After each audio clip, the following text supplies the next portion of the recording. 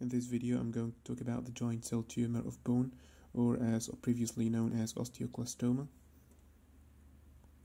In this tumor we do not see the normal structure of bone, we don't see the trabeculae, and the normal architecture of bone is not very much seen in here. No Haversian system, no lamellae.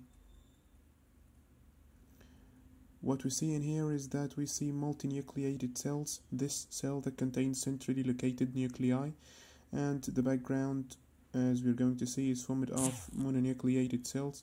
These mononucleated cells might be spindle-shaped or rounded.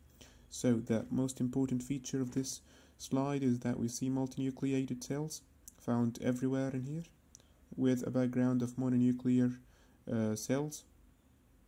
And these multinucleated cells are the reason why this tumor was previously known as osteoclastoma, due to the hypothesis that they thought that the osteoclasts was the neoplastic component of the tumor, which later proved wrong, as they knew later that it was the monocytes.